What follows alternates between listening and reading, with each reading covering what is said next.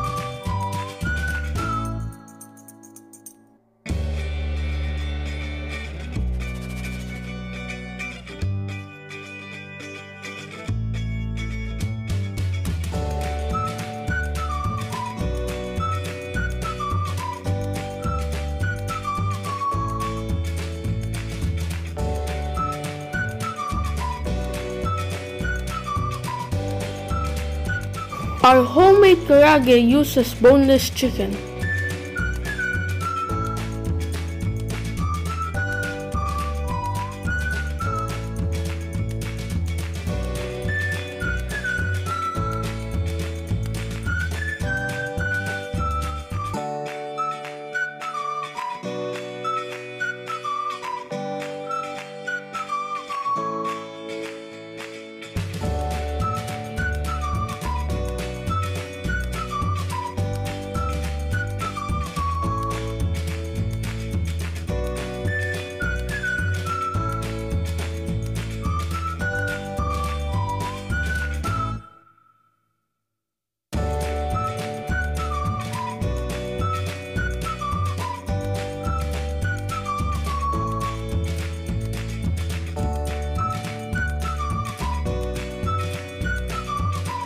Kusosama!